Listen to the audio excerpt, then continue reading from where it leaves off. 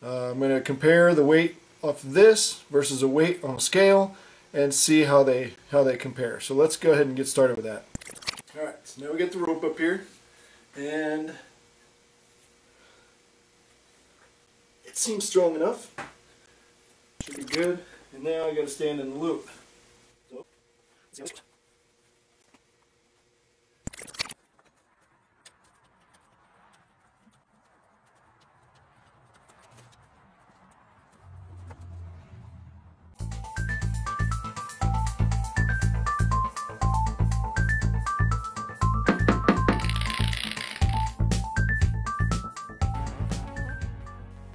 Hi everyone, Mike here from Bikes by Mike with another cycling related video. I'm back in the garage to talk about wheel building. I'll cover the process of how I true a wheel in a future video, but for today I want to explain how I measure spoke tension when I'm going about truing a wheel that's already built or building a wheel from scratch. The key to all this is getting your hands on a spoke tension calibration tool or jig like this one that I built for myself. Okay, let's get to it. Now first, let me say that you don't have to be able to measure your exact spoke tension to build or true a wheel. You'll find many amateur and even some professional wheel builders that will say that you can judge spoke tension by simply plucking the spoke and listening to the sound it makes. And if you have a musical ear, you can probably go about just tightening and loosening spokes until you get a similar sound from each spoke on the wheel. But while this method may, notice I say may, let you get variance in spoke tension among all the spokes within an acceptable range, what it won't do is tell you what spoke tension they're all at. And this, to me, is a real limitation of dialing in spoke tension this way. You may end up being confident that the variation in spoke tension is minimal, but you'll have no way of knowing for sure whether the spoke tensions are within the rim manufacturer's specifications. Let me give you an example. I just built up a mountain bike wheel set using light bicycle rims. The recommended spoke tension is listed at between 120 and 130 kilograms of force. That's like a really narrow margin. And not only do you need to fall within this 10 kilograms of force range, but ideally you want to land somewhere at the high end of the range, or at least I like to. Every wheel set, regardless of the quality of the build, will lose spoke tension over time. It's just a fact of life with materials like aluminum metal spokes. They'll fatigue over time. I've yet to test a stock wheel or custom built wheel set that didn't lose tension over the course of 2 or more years.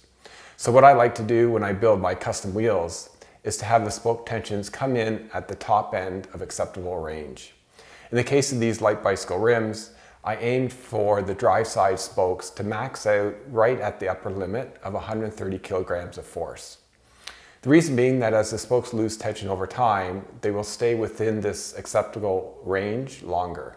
So you can see that in working with such tight tolerances, it can be very hard to build wheels just by going by the sound the spokes makes when plucked. Now I know this topic is very controversial within the wheel building community, so I won't spend too much time on this. But what I will say that I don't think can be disputed is that if you're not using a spoke tension meter and a calibration jig in your wheel building process, you have no objective way to prove to someone that the wheel you built is within an acceptable tension standard. If I'm paying someone for a wheel set, especially custom wheels, I want to know for sure that it's a quality build, which to me means seeing the spoke tension readings for each spoke.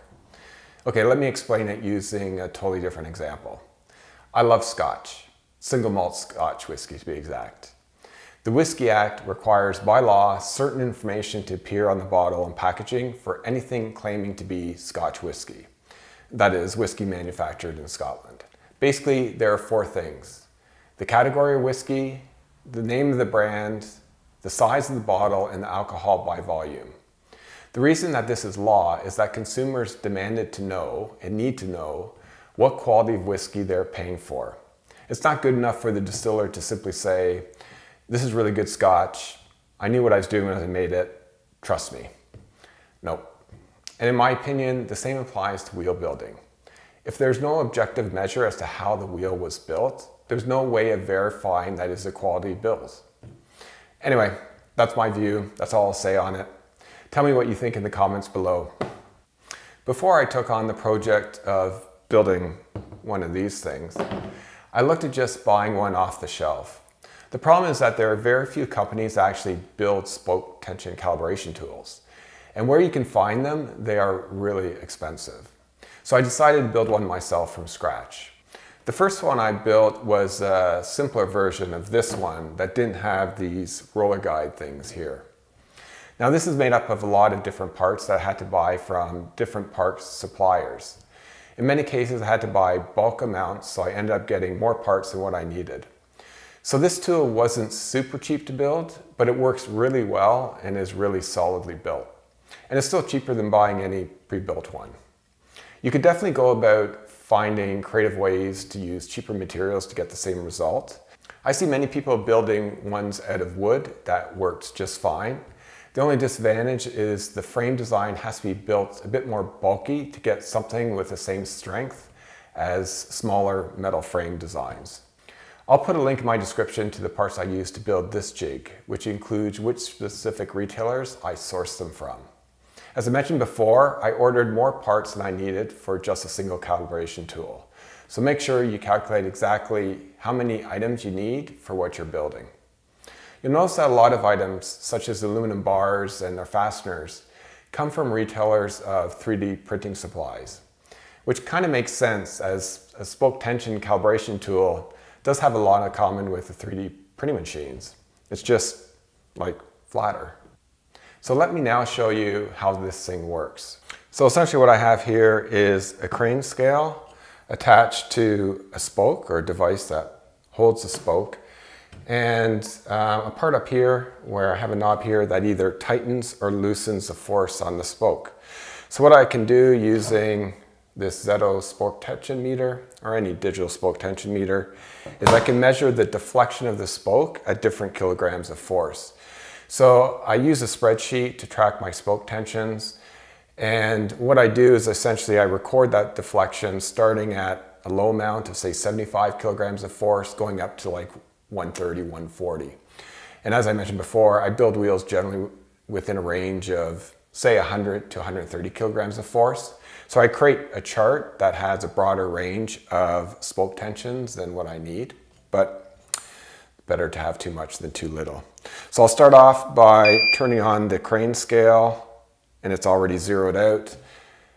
I'll do the same for my spoke tension meter, and I'll start with the first recording, which will be at 75 kilograms of force. So I'm just tightening this, applying more and more pressure, more and more tension on the spoke, until I get to 75. And it doesn't have to be exactly right on 75, but within half or even 1 kilogram of force is probably accurate enough. So there we go. So 75. I'll then measure the tension. Sorry, you won't be able to see the number. This is a bladed spoke, so I have to put it on the spoke so that it fits along the flat portion. And I'm measuring 1.68. So I'll enter 1.68 into my spreadsheet so that's 1.68, I think it's 1.68 millimeters of deflection measured by the spoke tension meter, which equates to 75 kilograms of force. Then I go up by 2.5 kilograms of force increments. So now I'll go to 77.5 kilograms of force. Again, trying to get it, doesn't have to be right on 77.5. Let's see if I can back it off a bit. There we go, 77.65, that's probably as close as I'll get it. Then I'll take another spoke tension reading. And now I'm getting 1.74. So I enter 1.74 into my Excel spreadsheet for 77.5 kilograms of force. I'll do one more, I'll do 80, and I would continue to do this until I get to 140 kilograms of force.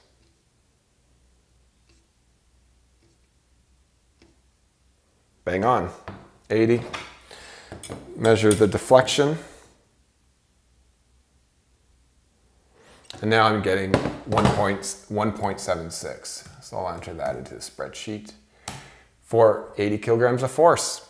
And that's essentially what you do. So you're converting the deflection of force on the spoke to kilograms of force, which is really the figure you need to be able to build wheels to the appropriate tension.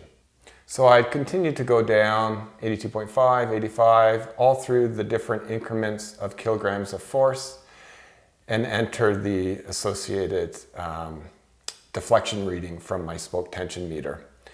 Once that's populated, you then have the critical piece, which is your spoke tension chart.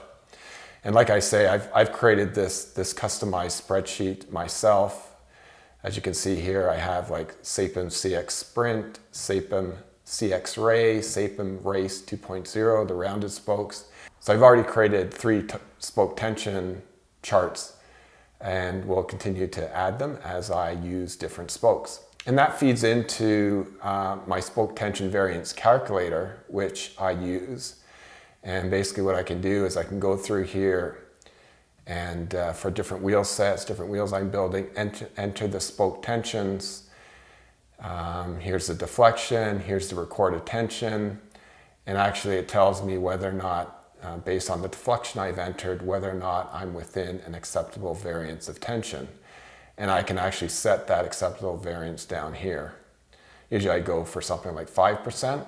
If I change it to 5%, you can see that this is a fake wheel set, but you can see that in this case it's saying that there's 1, 2, 3, 4 spokes that aren't within a 5% variation of spoke tension. But if I change this to 10%, I'm within limit.